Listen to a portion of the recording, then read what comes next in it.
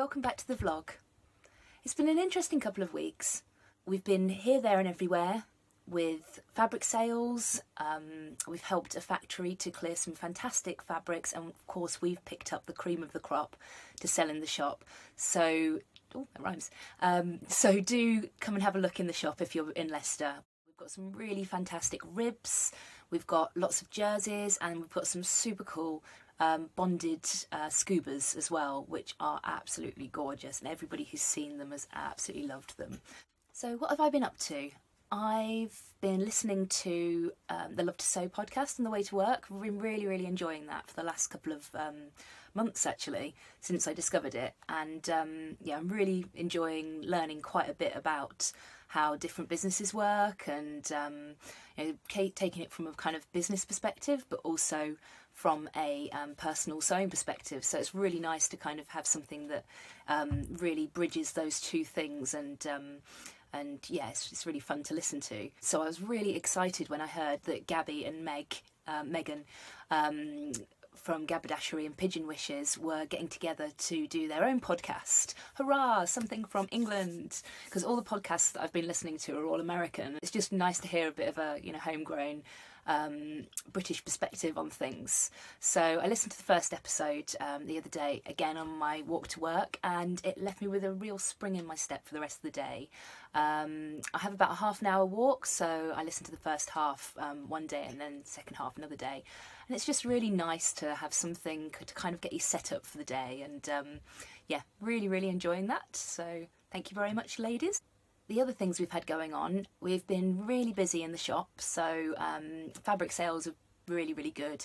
I think people, despite the snow, are actually starting to kind of get the spring ahead on in terms of dressmaking, so that's really cool to see lots of nice springy fabrics flying out the shop. So the other things that we've been doing are, we had a jeans workshop, so 3 lovely ladies came in and made ginger jeans with us, and they did amazingly. It was absolutely fantastic. And we added rivets, we added jeans buttons, and we just had a lot of fun, really.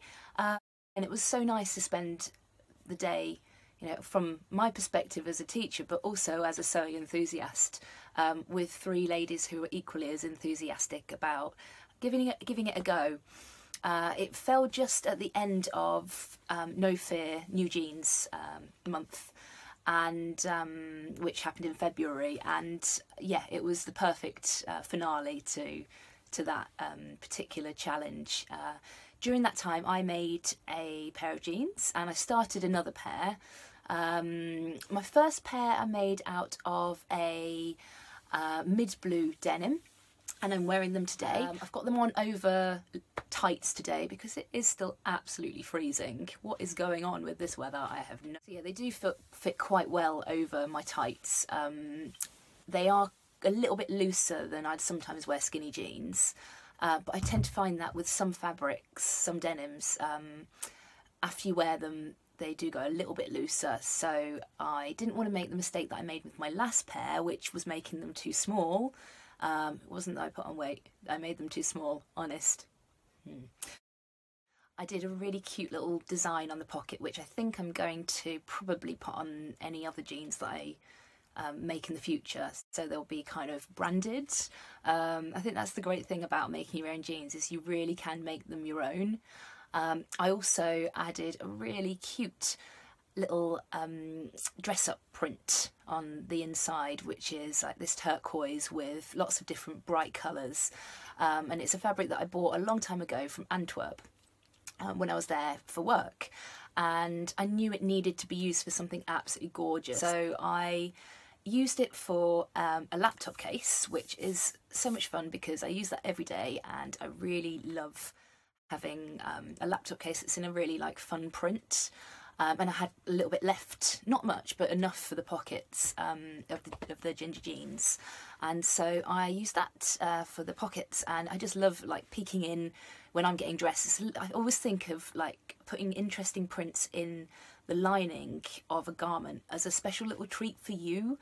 Like nobody else is going to see it really, unless you, like I am, post it on your social media or that kind of thing, but it is a little treat every day for you, and why shouldn't we spoil ourselves? You know, we're putting all this time into making these garments, so yeah, treat yourself to a little bit of fun lining. Oh, I do know how to live. The other thing we had this month was the Action Pack Day, which was when the ladies from the Kickstarter, who supported the Kickstarter, came for a day of making the Action Pack by My Handmade Wardrobe, our range of patterns. And they all looked fantastic when they'd finished their leggings and their tops. So in the day, we made the leggings in the morning, and then I sent them all off for a bit of lunch to, you know, revive themselves, and finished those off in the beginning of the afternoon. And then we actually made the tops in about 2 hours. And these ladies were by no means like professional sewers or anything like that. They weren't beginners, but they didn't have a huge amount of experience, and they managed to whip that top up with like elastic binding and using, you know, stretchy sportswear fabrics in 2 hours. So, you know, it's such a fun pattern to make, and you can really have fun with it. I've been having fun with it myself, and I decided to add a heat transferable decal or transfer to the top that we'd made. So I'll just grab that from here and show you what I've done. So as well as the cute pink top stitching, so I used like a pink thread to do my top stitching, I decided to add a little decal, and if you can see it there, I made it. And that not only refers to the fact that, you know, I made the garment, but also that I actually made it. And trust me, that is an achievement when it comes to running for me. I did the Leicester 10K last September, and I didn't think I was going to make it, but I did. So why not celebrate that with a top? And when I do the Leicester 10K next year, this year, later in September, I'm going to be wearing this. So yeah, really happy with how that's turned out. And why shouldn't sportswear be just as fun as our everyday wear as well? Especially if it motivates you to actually do some exercise, which I need all the motivation for. So yeah, as well as that, we've had a fantastic sunray bag workshop, which was last Sunday, and I'll pop a picture of the bags that the ladies made up here. We had loads of fun picking out all the different fabrics, and this is a pattern which we are thinking about developing as a kit. So if you're interested in that, comment in the links below, comment in the comments below, and we'd love to hear your thoughts about any other kits as well that you want to see. The other things that we have been doing are the last Saturday, so we've had a really busy weekend actually with the workshops and events and things. It was a really busy day in the shop. We were selling lots and lots of fabric, and then we shut the shop a bit early and we had the dressmakers afternoon tea, which was another Kickstarter event. And it was lovely. It was so nice to get together with a group of like-minded dressmakers, some from Leicester, some travelled quite a way for the afternoon tea, and I'm really glad that the food and the service at the Exchange Bar in Leicester was just fantastic and made it well worth their journey.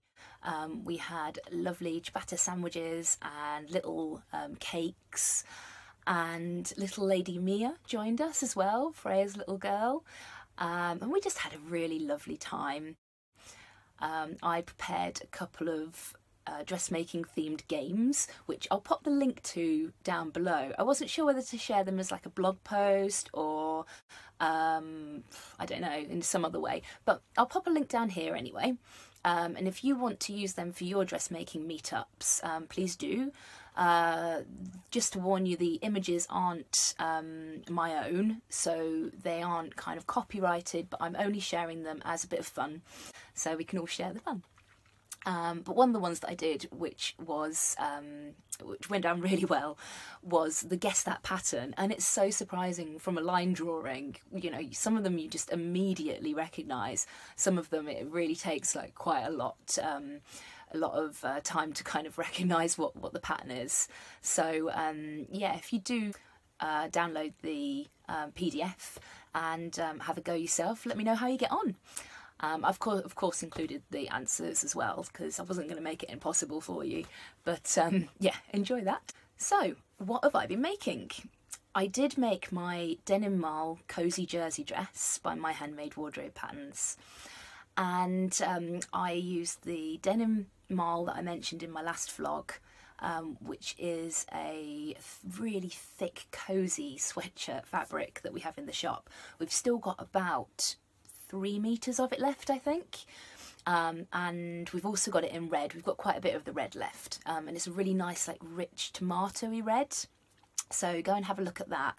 I'll pop again a link down in the comments for that, and I've paired that with the rib, which I mentioned again in my last vlog, and that was an interesting learning opportunity. We never call things mistakes at Crafty Sew&So. We call things learning opportunities, and yeah, I learned something from it.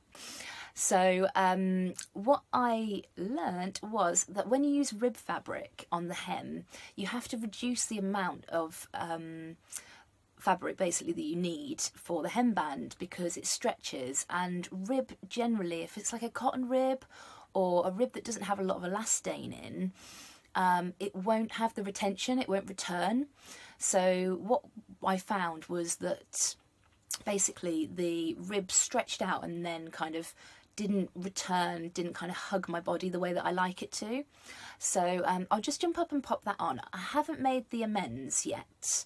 I say I haven't made the amends. I originally took out about 1/4 of the length of the hemband. But what I've realised now after attaching it is that it actually needs about 1/3 taking out, and that will obviously differ depending on the amount of stretch your rib has. But I think this rib had about 50% stretch, and the return on it wasn't, it didn't return to 0. It basically returned, if you stretched out, held it for a little bit and then let go, it took a long time to return back to 0. So that's something to watch out for, and if you do have a fabric like that, you might need to really reduce the amount that you need. What I would recommend is basting the rib on. I didn't. I went gung-ho and just attached it with the overlocker like you do. So now I've got some nice overlocking to unpick, which is fun. So yeah, I'll jump up now and pop it on, and then you can see where we're at with it.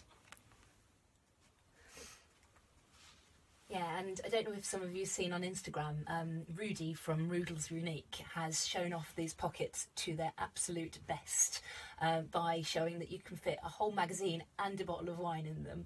So that's definitely what we designed them for. So thanks, Rudy, for finding their true use. So yeah, I'm going to leave this on and sit down, and I'll show you the next thing. The next thing that I've made is an everyday amazing top from My Handmade Wardrobe Patterns again, and it's this one here. So I made this using a lovely poly crepe, which you can see kind of drapes really beautifully. It's quite a thin crepe. We've got it in lots of colours in the shop. So we've got it in grey, in coral, in this lovely kind of tealy green. It's like a sea green. We've also got it in a deep purple, a cream, which Freya made up as an Ogden cami for the dressmaker's afternoon tea, and we've got it in a mint as well, in a pale mint. So it's a really lovely fabric for this kind of make, and it's going to be ideal for spring, for pairing with all those nice bright florals and those kind of brighter fab patterns that you need something a little bit more subdued to go with. So a little bit about this make. I have made it with the frill sleeves. I finished those off just by overcasting, and then I've just turned it up with a little hem, and that looks really cute. I haven't done the bottom hem yet, but I think I'm going to plan to do exactly the same again. As Freya mentioned in our last video, it is a super simple make, and I don't know why it's taken me so long to actually finish it. I've just been getting on with other things really, but I'm looking forward to finishing this so I can wear it in the spring. So I think that's about all I've made since I last caught up with you. There's been a few samples for the shop. The window is going to look absolutely fantastic. Freya and Becky have been working really hard on that, and I've been helping them out a little bit with a few things, but there's mostly things that they've been working on for the shop window, and that's going up tomorrow. So I can't wait to get those all in the window and have it looking nice and fresh and springy. Let's hope that the weather does decide to actually follow suit as well. Fingers crossed. So yeah, that's it for my makes. But now on to my plans. Like I said, it'll be March into April, my plans. I can't really do a plan for the month. I find it quite difficult to restrict myself to getting some things done by a certain deadline, especially when it comes to sewing and owning a business, because there's always things that come up. You know, suddenly we need to produce a sample for a magazine, or we need to produce something for an event or something like that. Or we have a customer that comes in with a query, and we have to do a bit of research into how to figure that out for a private lesson, or that kind of thing. So yeah, I do try to kind of fit my makes around that a bit more. But I do have a deadline for one thing, which is the first thing that I'm going to make, just so that it's definitely done, and that is my skirt for the little lawn party. So it's an online Instagram party which is organised by the Bright Blooms and Handmade Ditzy Tulip, and the idea is that it's a celebration of spring basically, and spring sewing, and you make something in either cotton lawn or a floral fabric, and yeah, share it on Instagram with the hashtag a little lawn party.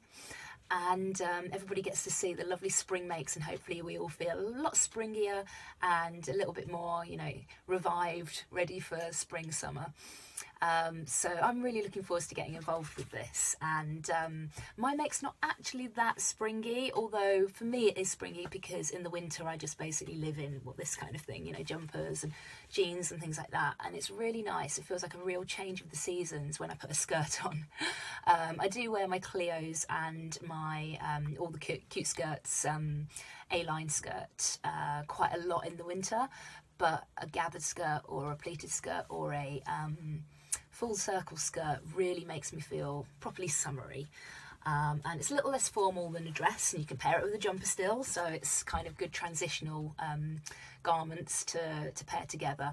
But yeah, the fabric that I've chosen, I guess, isn't really that springy, but it does have some nice bright colours in. It's just on a navy base, and I do love a navy base for a printed fabric. So I'll stop yabbering on and show you the beautiful fabric. It's a fabric from our range. So it's this one here, and that is the chaffinch print on navy. We've also got it in an ochre, and it's by Lady McElroy. It's £14.50 a metre, and it's beautiful, really lovely, soft, lightweight lawn, as all the Lady McElroy fabrics are. And I've made a couple of tops. I made the Everyday Amazing top, and a couple of other makes out of this fabric now, and I am in love with it. It's just lovely. It's really nice. Some lawns, this is kind of similar to the Liberty Tana lawn. Some lawns can be a little bit kind of crispy or a bit too lightweight, but this really feels like it's got a little bit of substance to it still, but not too much. It's still lightweight. The other thing that I absolutely love about this is it's going to go so well with the Everyday Amazing top that I've made already. So that's pretty much an outfit made there. All I need to do is actually make it into a skirt, and ta-da! there you go. It's going to look absolutely gorgeous. So I really can't wait to wear that as an outfit. And if you want to get involved with the party, it runs from the 15th of March to the 15th of May. And all you need to do, as I said, is share your makes with the hashtag A Little Lawn Party. And that's it. So yeah, get involved. We'll be sponsoring the party by giving away copies of our patterns. So there's even more reason to get involved. And there's some absolutely fantastic sponsors that are also getting involved. So do go over and take a look on their Instagram site and follow the hashtag A Little Lawn Party. The other thing that I'm going to make is another cowl scarf. I don't think you can ever have too many of them, and they take so little time to make up. They're a really nice little kind of quick make that you can whip up in about 20 minutes, half an hour, and they're a good way to show off a really fun novelty print. So without, again, further ado, I will actually show you the fabric, and it's this fab Cats Everywhere print. Oh, I'm holding it upside down. Upside down cats everywhere. Australian cats everywhere. And yeah, absolutely love this. It's gorgeous. A girl called Boz featured it on her blog, on her vlog a little while ago, and she'd made a really gorgeous little monetta out of it. It was lovely. And yeah, we've still got a bit of this left, so I think we've got about 6 meters of this left in the shop. And it's also online as well. So if you want some, snap it up because it won't be there for very long. This is the second time that we've had a similar cats print in, and it always just flies out. You guys love cats just as much as I do. I've had to ban my cat from the room today because he was just being an absolute vandal, and we can't have that. So yeah, he's been banished to the rest of the house, which he has. So why he wants to be in here, I don't know. But yeah, anyway, the Cats Everywhere fabric is going to be a lovely cowl scarf, and I think it's going to be, again, a good kind of transitional piece that I can wear into the spring as well, to keep my neck warm. So yeah, that's going to be a nice quick make. And then the last thing that I want to do is a bit of a rework. So I'm not a big reworker, refashioner, but one of my kind of targets of the year was to start making things out of things that I've already got and refashioning a little bit. So I've had this shirt for quite a while. I picked it up from a charity shop. It's a red herring by Debenhams, and picked it up for $1.99, and I just really liked the fabric. It's like a real classic kind of blue and white stripe with a little, has it got a little pocket? Yeah, it's got a little pocket on that side, and these really cute little wooden buttons, which I really like. And yeah, I thought that possibly, just show you the whole thing there, I thought that possibly it would make a nice Ogden cami, maybe, with the buttons left on. So I'd leave the button placket and use that as a bit of a feature, maybe down the front or maybe down the back. The other thing that I was thinking that I could do was like a scout tee, so just keeping it really simple. Again, buttons down the front. I don't think the scout tee has any darts in it, so that would be ideal, because I want to look for something that doesn't have darts, because I mean, I can add darts, but I think it kind of breaks up the line on stripes, so I want to ideally go for something that doesn't have that. And so yeah, I'm going to have a look at the Ogden cami pattern, and then I've got a copy of the Scout Tee by Grainline Studios as well, so I might possibly have a look at using that as well. So yeah, that's my 3 makes. I probably, again, will make a few other things. I've got a few samples to do for the shop. I've got to make a nice laptop case, and that's for one of our workshops, and I've been working on a few samples as well. So yeah, another thing I wanted to mention was I've been using the Athena Cacao, I think that's how you say her name, sewing planner to organise my sewing, but I've also been using it to plan out my notes for YouTube videos and for my blogs and things like that. And I just want to say a huge thank you to her for producing this amazing, well thought out sewing organiser that is just kind of changing the way that I organise myself and, you know, getting me sorted, because I find sometimes with sewing organisers they can be quite prescriptive, and for me that doesn't really work because I like to kind of take pages out and move them around and that kind of thing. But with this being a PDF printable sewing organiser, it allows me to put it in a folder of my choice. So I'll just show you my sewing organiser. So I've put it in a big folder like this, my sewing planner, and then yeah, it's a lever arch file. Yeah, I've got first page is my measurements. So we've got a nice realistic curvy lady there with my measurements all over her, and that's great just to kind of have straight away to view. I can move that to the beginning of any project as well, so if I'm working on something that needs to be super fitted, then I can move that to where I'm actually working on at the time. And then it's got bits for spaces for like my fabric stash, which is fantastic. Although I haven't put all of my fabric stash on there because otherwise this folder would be like literally that big. So yeah, gonna just limit it to the fabrics that I'm actually planning to use like now-ish. That will also help me choose what to de-stash when I need to. It's also got a list of your pattern stash, which is great, and again I have definitely not got all of my patterns in there. There's a few. I've split that up actually into tops and jumpers, dresses, bottoms, and